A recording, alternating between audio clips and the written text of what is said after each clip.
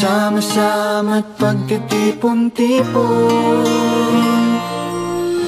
Naghilunas sa kalungkutan ang Diyos, pamilya, kaibigan. Sa pagdiriwang ng Pasko, ang pasasalamatan ay kayo.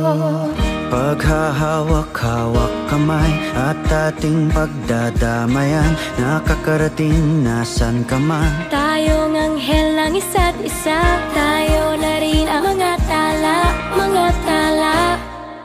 Tayo ang ligaya ng isa't isa, kayo ang regalo ng ating may kapal. Biyaya sa buhay, kayong nagmamahal. Salamat sa lalim ng ating pagsasama. Tayong ligaya, ligaya ng isa't isa. Alright, a blessed day and Merry Christmas.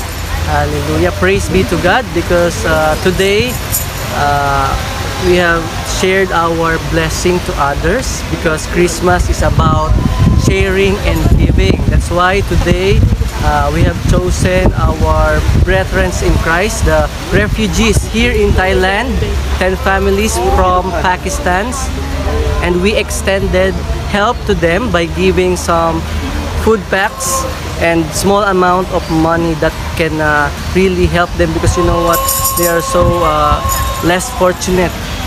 Hallelujah.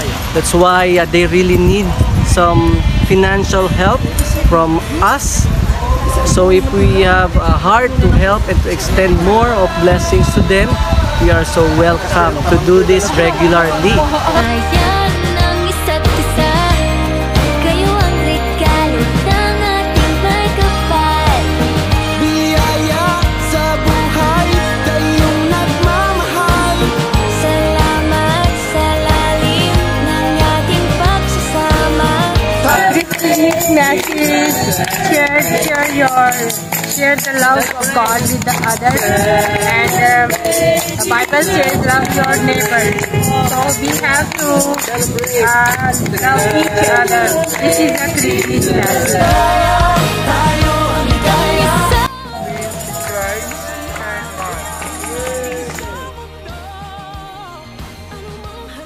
Hallelujah. So they are illegally staying here, so it's hard for them to work or to find work. And you know, if the officials or the authority found them working or found them here that they recognize that they are illegally staying, they will put them in imprisonment. Hallelujah. That's why this is a very time that God allowed us to help them for small things, extend our help, because we are family in the Lord.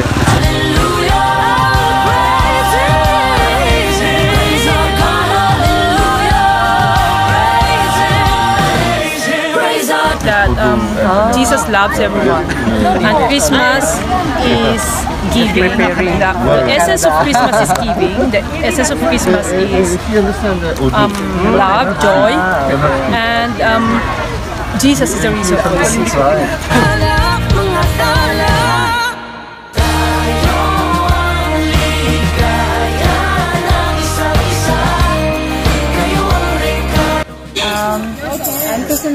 Because Jesus is coming, Jesus is born, Jesus is come, and I am very happy together enjoy, and I wish God bless you all.